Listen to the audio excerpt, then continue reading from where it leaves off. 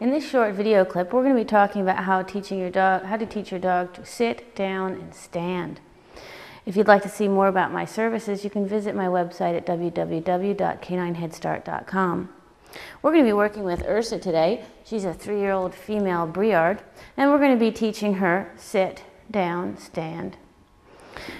I use hand signals when I'm working with the dog, and one of the reasons are because dogs are visual communicators more than verbal communicators, and it always aids a dog like Ursa, who hasn't done a whole lot of work, to understand what we want.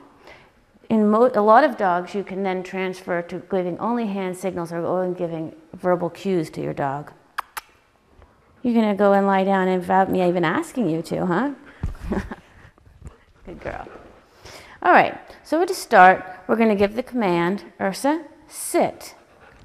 We're going to mark the behavior, reward the behavior, and I'm not going to release the behavior because I'm going to now put her into a down. Ursa, down. Wait. I'm going to reward the down behavior, and I'm going to ask her to go back into a sit. Good girl. And from a sit, I'm going to ask her to, Ursa, stand. Good girl.